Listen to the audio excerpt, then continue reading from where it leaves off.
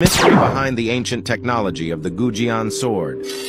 Discovered in a submerged tomb in China in 1965, this sword, aged at over 2,400 years, is heralded as one of the sharpest ever made. Astoundingly, despite its age, the blade emerged from its wooden casing gleaming and pristine, bearing two razor-sharp edges. One archaeologist even inadvertently sliced his hand when lightly grazing the blade to gauge its sharpness. Scientific analysis suggests the sword's enduring sharpness can be attributed to a coating of a distinctive alloy known as chromium sulfide. What's intriguing is that chromium sulfide is an elusive metal, necessitating extraction at scorching temperatures close to 2,000 degrees Celsius. This poses the question, how did individuals over 2,400 years ago craft such a sword, particularly when the methodology to extract chromium wasn't developed until 1937? This find reiterates the notion that our ancestors might have held a plethora of advanced technological insights that, for unknown reasons, have faded into obscurity over the millennia.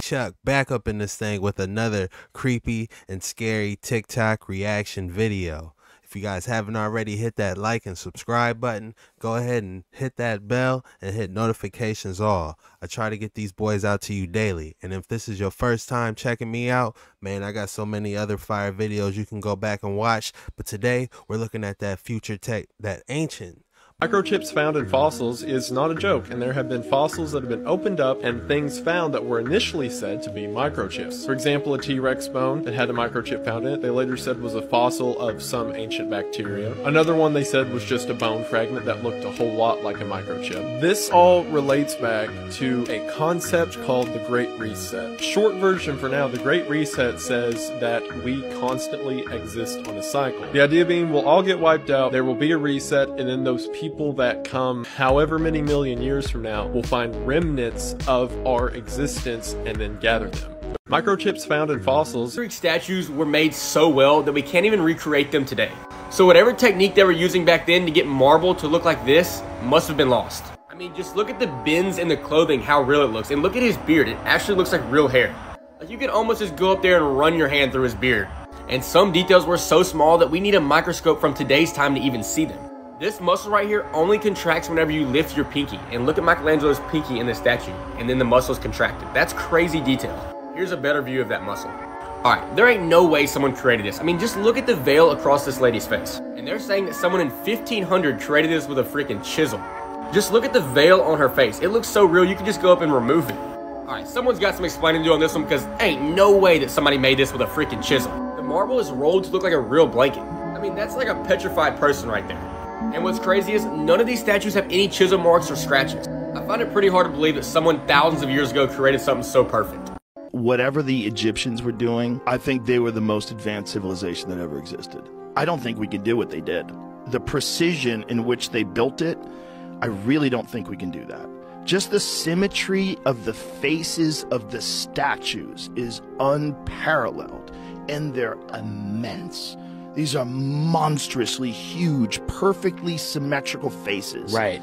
Their temples are insanely intricate. They were incredibly advanced. Incredibly advanced. With math, with science, with technology. Certainly with geometry. 20-ton gigantic stone blocks that were taken from a mountain 500 miles away. And no one has any idea how the fuck they got them. Nobody has any clue. No guesses. Right. There's some guesses about, oh, maybe the river system was different back then. Whatever. How are you getting that 50-ton chunk of granite out of a fucking mountain and moving it down, even with modern equipment? How are you getting it over the mountain?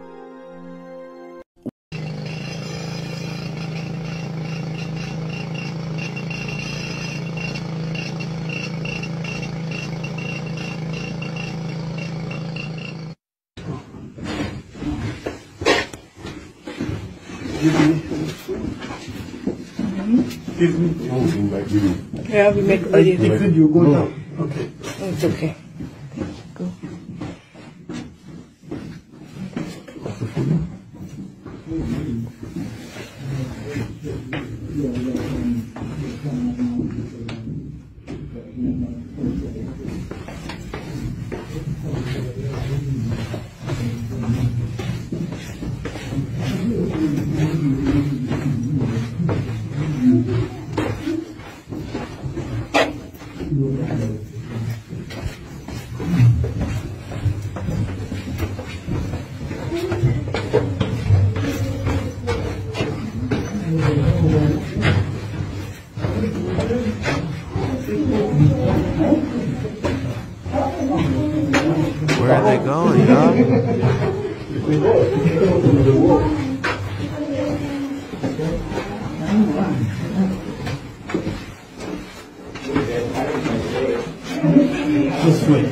The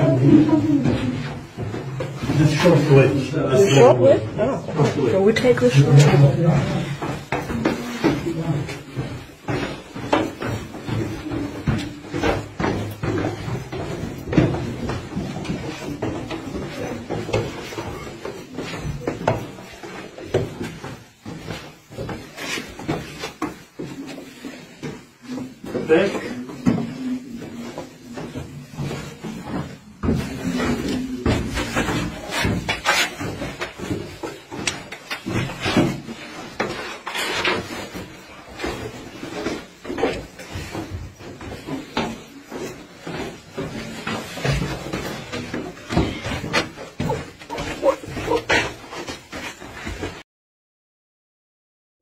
Look how deep it is in there.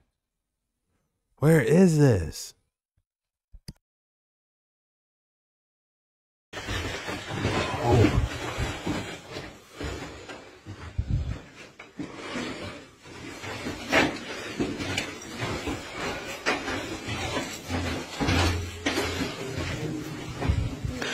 Oh, jetzt sind wir unten.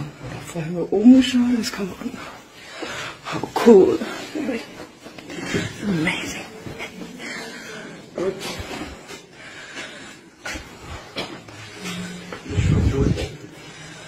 Cool. Know where the first?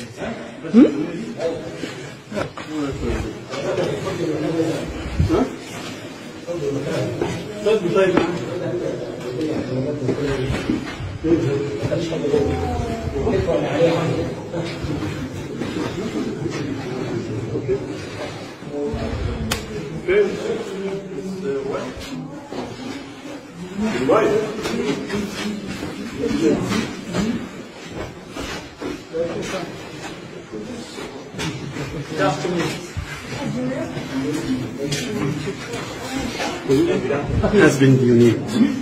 Has been. Ah, okay.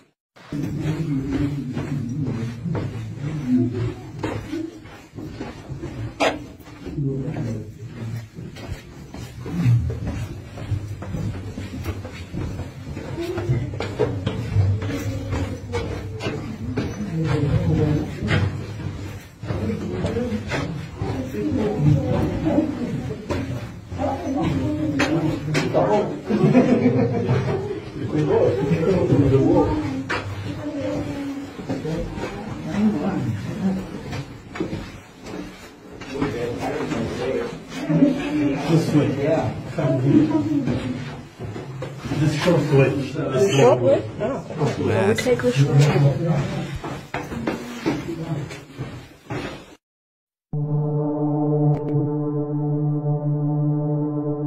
And this was inside of it, I guess.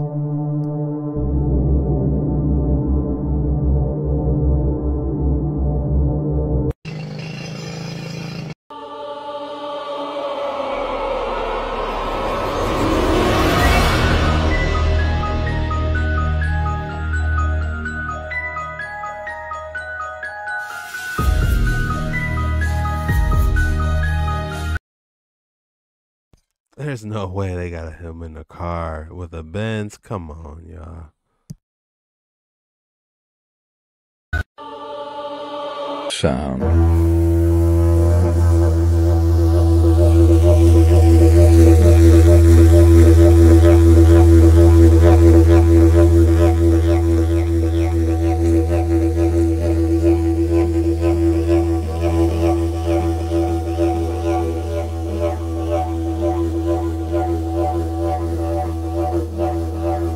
Pyramids.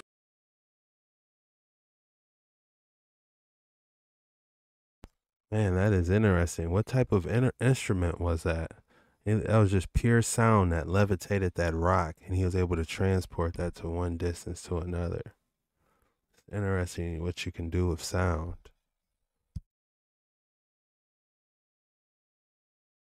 Ancient technology from the past. This is the Lycurgus cup. It is an ancient wonder from the Roman Empire. When light hits it from the front, the glass glows green. When lit from the back, it glows red. This glass was made with silver and gold particles 50 nanometers in diameter. That is less than 1,000th the size of salt. This cup is so advanced that it changes colors when different liquids are poured into it. It also changes with different temperatures. It was given to the British Museum in the 1950s by the Rothschilds. I wonder what else they got. Like and follow for more. Time. Today, we're looking at the most impressive technology from the past. Ancient Egyptian locks. Using only a few pieces of wood, ancient Egyptians created one of the world's first locks more than 2,000 years ago. First, they drilled 3 holes into the top piece of wood and filled each hole with a wooden dowel. Then you could only open the door with a specially fitted wooden key that pushes the dowels up. World War II buttons compass. The British Royal Air Force discovered an amazing invention during World War II that allowed pilots to remove 2 buttons from their uniforms and create an emergency compass. In case a pilot crashed in unfamiliar territory, the buttons held a magnetic charge and would point them towards safety. Roll-A-Gon Off-Roader. Back in the 1950s, an inventor named William Albee was on a fishing trip in Alaska and had the incredible idea to build a truck with a rolling balloon instead of wheels. The balloon allowed the world's first off-roader to absorb bumps and travel over any terrain. Kind of advanced ancient technology. What do all of these have in common? First of all,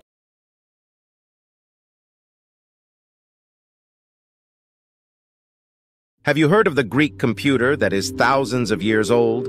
It's an ancient Greek analog computer that was used to predict astronomical positions and eclipses for calendrical and astrological purposes. Discovered in 1901 in the Antikythera shipwreck off the coast of the Greek island of Antikythera, it's considered to be one of the most important archaeological discoveries of the 20th century. The mechanism dates back to the 2nd century BC and consists of a complex system of at least 30 bronze gears, dials, pointers, and inscriptions. It's been compared to a mechanical cosmos and is thought to have been operated by turning a hand crank. By manipulating the various dials and pointers, the user could track the cycles of the sun, moon, and planets, as well as predict eclipses and other astronomical events. Despite its advanced technology and sophistication, the Antikythera mechanism was largely unknown until its rediscovery in the 20th century. But they opened up a grave in South America. The grave was probably made about 1,000 years ago, and found this little gold artifact in there. You can see it next to the dime for scale. Looks like an airplane about this big. The Smithsonian has it, and they have it labeled as a stylized insect. Because they got this preconceived idea, ancient man was dumb, modern man is smart. They could not possibly have known about airplanes 1,000 years ago.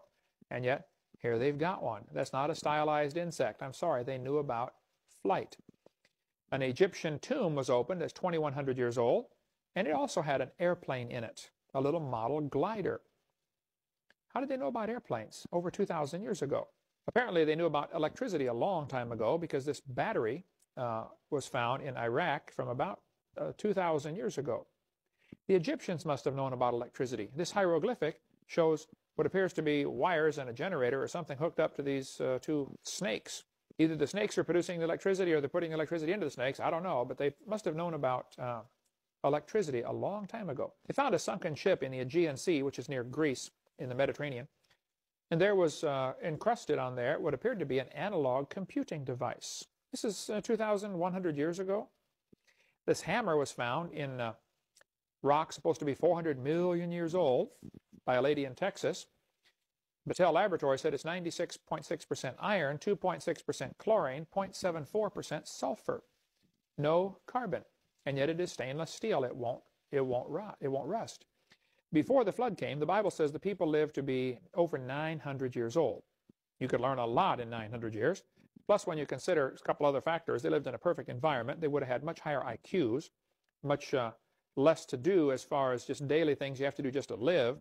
Most of those things are taken care of in the Garden of Eden. Don't need a house. You got perfect weather. So they can devote all their time to study or learning things. Plus, Adam came pre-programmed from the hand of God, probably had an incredibly high IQ, and he got to walk and talk with God for a while till he sinned, maybe 100 years, we don't know. But got to walk and talk with God. The other factor to consider is Adam lived long enough to know his great-great-great-great-great-great-great-grandson. Noah's daddy could have known Adam for 56 years. So you get not only a much higher starting point, they already knew a lot because God pre-programmed it into Adam. Plus they lived a long time and could learn a lot more. Plus they lived long enough to pass this on to many generations. Today an awful lot of knowledge goes to the grave. You know, about the time you know it all, you die. Or by the time you know a bunch of stuff, you die. Imagine if guys like Einstein could live you know, 800 or 900 years. How much knowledge could they accumulate in a brain like that? But they opened up a grave in South America. The grave was probably made about 100 BC. Wait a second.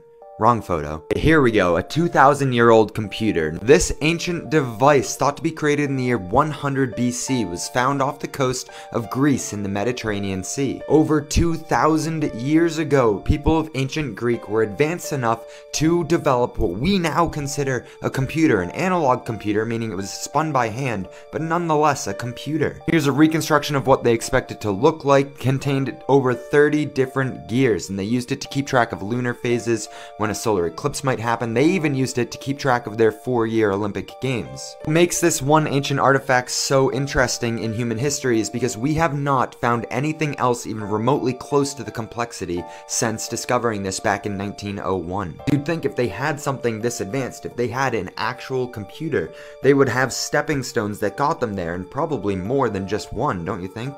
What weirds me out is that we have not been able to find anything else until a millennium later when medieval cathedral clocks were created. This is still my favorite photo of it though. It's if you could see through the wooden box that housed all the gears. Follow me if you know there's more to history than what we're led to believe.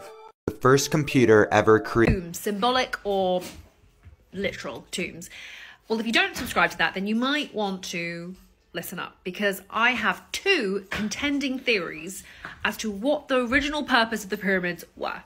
So the first theory, which I came across on YouTube, there's a guy called Jeffrey Drum, and he makes a YouTube channel called Land of Chem, as in chemistry. And he's proposing the theory that the ancient pyramids originally were basically industrial chemical plants, and that there is a lot of evidence that backs up this theory. Now, what I love about this theory is that every single pyramid is accounted for in the theory and has its own specific individual use, whereas other theories tend to just focus on the Great Pyramid, the Pyramid of Khufu, and doesn't really include or take into account all of the different designs of every single different pyramid. Researchers from the ACIDA project, and you can check it out online, acidaproject.org, they went and they swab tested loads of the ancient pyramids in Egypt, and they found that there was different chemical compounds and metallic elements found in each pyramid.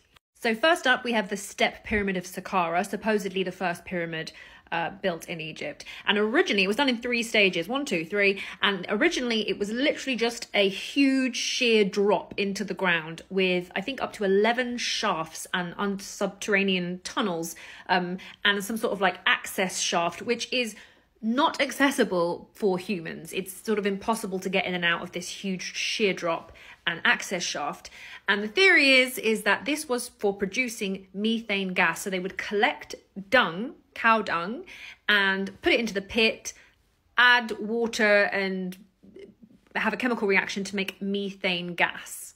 It's interesting to note that this exact area of Saqqara, the later dynasties were known for praising sacred cows, sacred bulls. There was a whole religion obsessed with cows. Could this be connected to the fact that it used to be a methane plant?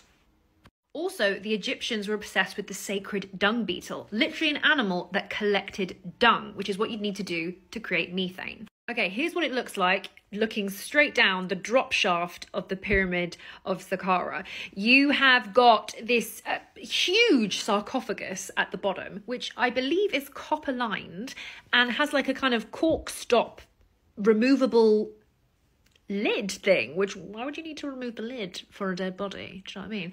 Ironically, that's what you do need to contain methane. You would need a copper lined something with access to the box of methane. And you can see above here, this is the severely sloped access shaft, which you can't get in and out of that. You drop at least 40 foot. So looking at it like this, I can completely see how this would be a manure pit methane gas production place. Now, why would the ancient Egyptians or pre-ancient Egyptians need or use methane gas? You can use it for heating and lighting. You can use it in the process of smelting for metalwork. It can also be used to synthesize other chemicals and gases, which might explain what the pyramid next door was doing. Now, a stone's throw away from the Step Pyramid, we have the Red Pyramid of Dashur, which has one of the most interesting chemical compounds found in any of the pyramids in Egypt.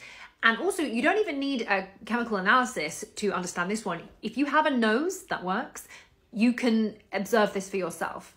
To this day, the Red Pyramid reeks of ammonia. Now, I know what ammonia smells like because I bleach my hair. The minute that I entered this pyramid, we were all hit with this intense, hot smell of ammonia, which some people say... That's my dog fighting. Some people say, oh, it's because bats get into the Red Pyramid, so it must be the piss from the bats. But bats are in many other pyramids in ancient Egypt, and none of them smell of ammonia, just this one. But we don't just smell it. The stone is literally secreting. You can see this like sort of dark black stuff. It's literally secreting ammonia out of the stone, as well as iron and aluminium oxides. Now, the layout of the Red Pyramid chambers, we're going to call them reaction chambers, is the exact same as the modern chemical reaction chambers that you would need to create ammonia. Now, why would you need 3 chambers to bury just one dead pharaoh? Egyptologists tell us it was because it was an attempt to deter the grave robbers, but they are very specific and too precise. It's also a lot of effort to do. So we've got the Step Pyramid supposedly making methane gas, and then you've got the Red Pyramid down the road taking that methane gas and transforming it into ammonia. And that brings us to the next pyramid in the line, the Bent Pyramid, which takes that liquid form ammonia and transforms it into a solid. Now, this theory is replicated again on the Giza Plateau, with each pyramid producing a specific chemical compound, and then the next pyramid changing that compound like a production line. So this is the inside of the Great Pyramid on the Giza Plateau. You can see we've got these water inlet shafts, and there, in this theory, there is evidence that the satellite pyramids were part of the complex and used as like water hydraulic press, because these pyramids needed to be pumped with water in order for the chemical reactions to take place. You've got the King's Chamber up here, which is like the furnace or main reaction chamber, going into the Grand Gallery, where the gases would meet the rising water and the chemical reaction would take place there. And then we've got the Queen's Chamber, which is like an extraction chamber, which is going to separate the gas and create a dilute form of sulfuric acid. Sulfuric acid can be used for mining, it can be used for pigments, dyes, it can be used for explosives, it can be used for metallurgy, can't say that, drugs and detergents. So the chemical analysis of the first pyramid is pointing to a dilute liquid sulfuric acid, which the second pyramid would then take and turn into a hydrochloric acid solution, which can be used in water purification or making iron oxide. There are so many other elements to this theory that I can't get into now, but for example, there are things that are on the outside of the pyramid that are really overlooked, like this almost like portcullis. There is a carved granite, which obviously has sort of a sliding mechanism.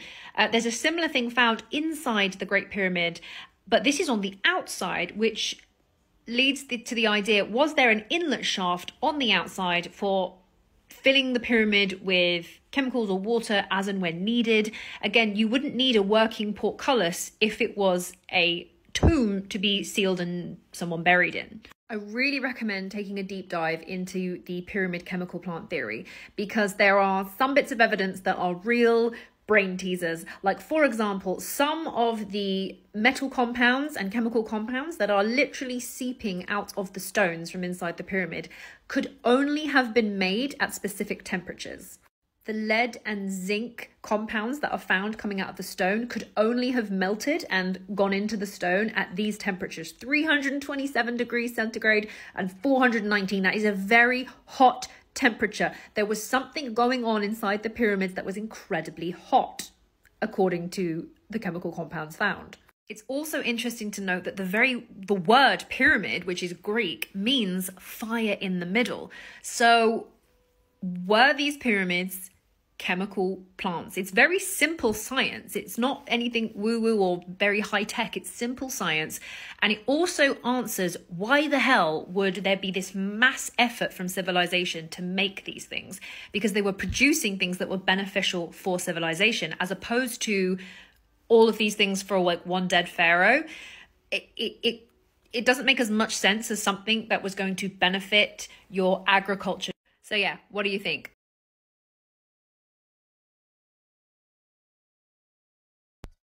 Shout out to Funny Old World for that. That was putting me on. I always knew that they had some type of electricity, but turning it into a chemical plant, man, that is new. Built as one in an enormous network of power plants. Christopher Dunn's theories indicate that some of these pyramids had chemicals mixed in them. And in fact, studies of his working devices have shown that this probably would work. Pyramids were actually geomechanical devices. In other words, they were attached to the earth. They were tuned to vibrate with the frequencies of the earth, and they converted the energies of the earth into electromagnetic energy. Best example of this is in the Great Pyramid. It's probably the most precise structure on the planet. According to Christopher Dunn's theory, the process of generating energy began with drawing water from the nearby Nile River to the base of the Great Pyramid. One theory, held by numerous scientists and archaeoengineers, is that the pyramid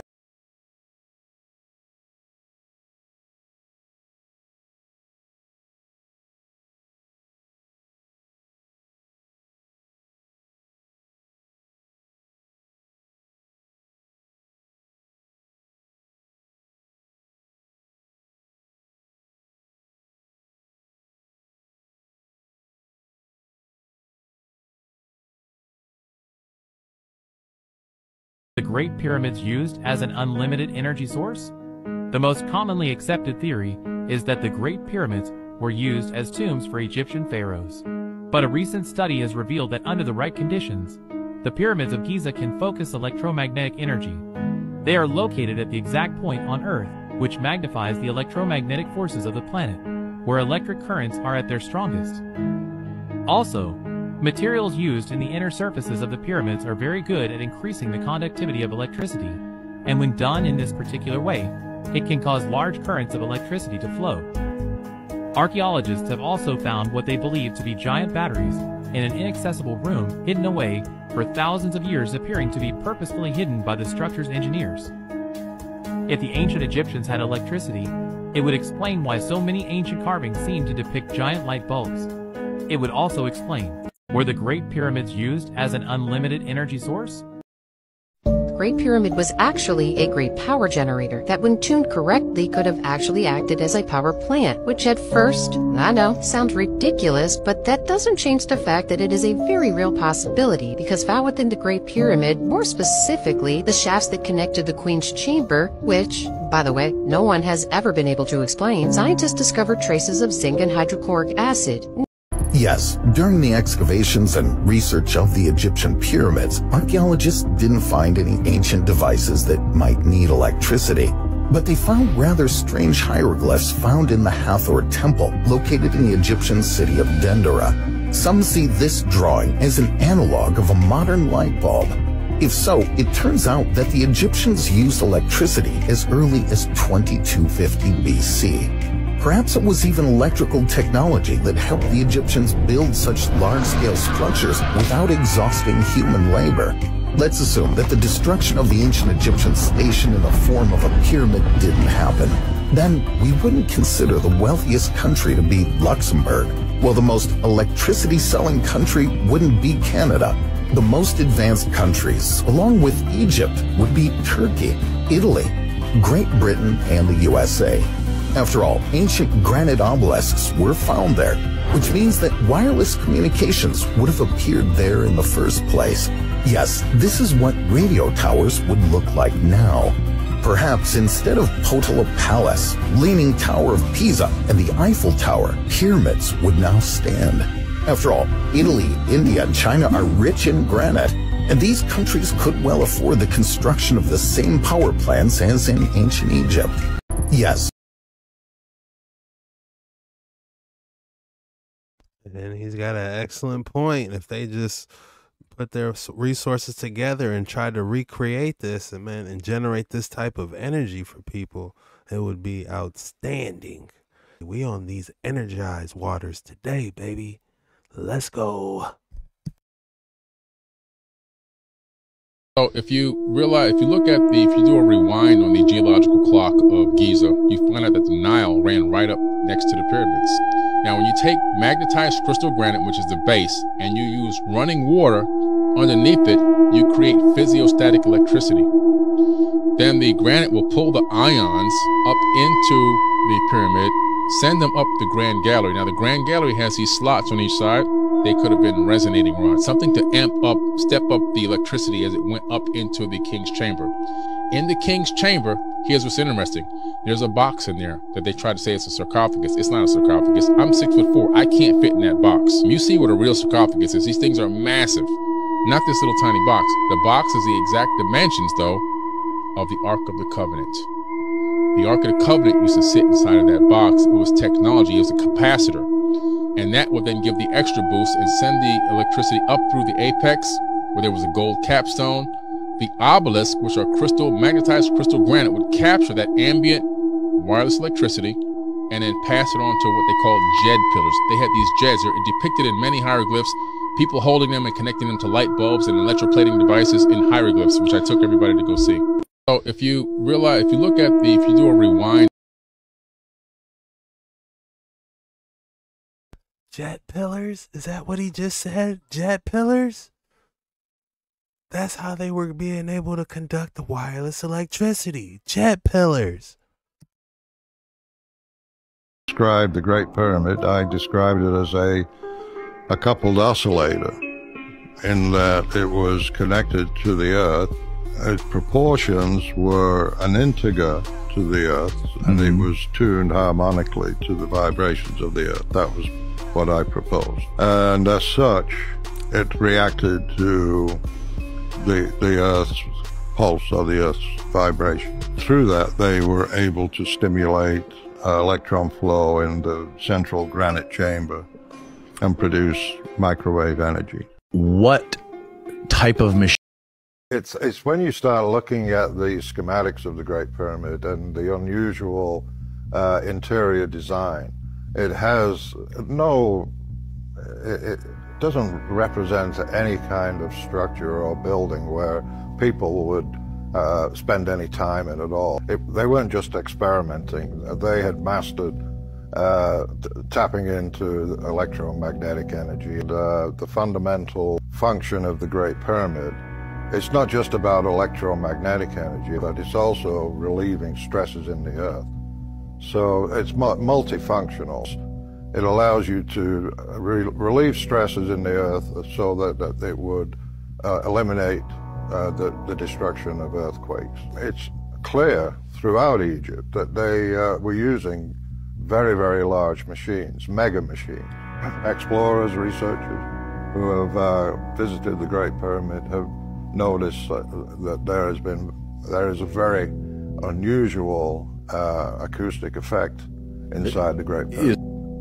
In the Giza power plant theory, it explains the reason for the giant granite beams above the King's Chamber. And it's theorized that those beams were actually tuned to respond to sound generated within the Great Pyramid. It's very complex, and there's nothing out of place. Nothing was done accidentally. I mean, it was all perfectly engineered.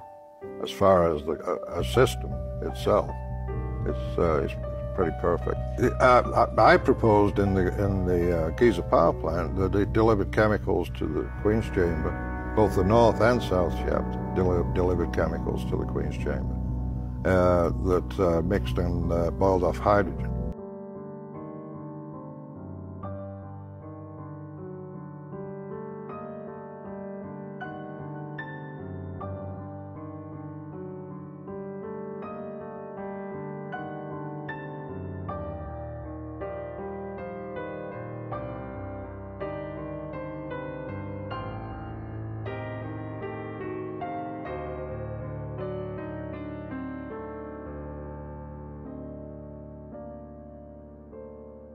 Man, that's how they did it right there. Hold it, here it is. This is how they were catching it from the pyramids.